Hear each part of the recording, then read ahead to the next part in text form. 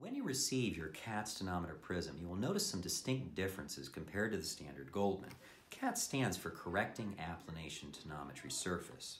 When you open the box and examine the prism, you notice that it looks different. But mainly, you'll notice that the biggest difference is it no longer has a flat applanating surface. It has a slight dimple in the center. This is what allows the accuracy of the GAT Tonometer Prism in measuring pressure. When measuring pressure with your GAT Tonometer Prism, you will notice some distinct differences in the appearance of the mires. If those mires appear off-center, such as we're seeing here, they will appear skewed. The centering feature is to move the joystick so that the mires then appear normal, and then you adjust the pressure so that the inner meniscus of the mires are in normal measurement position. That is simply your measurement endpoint.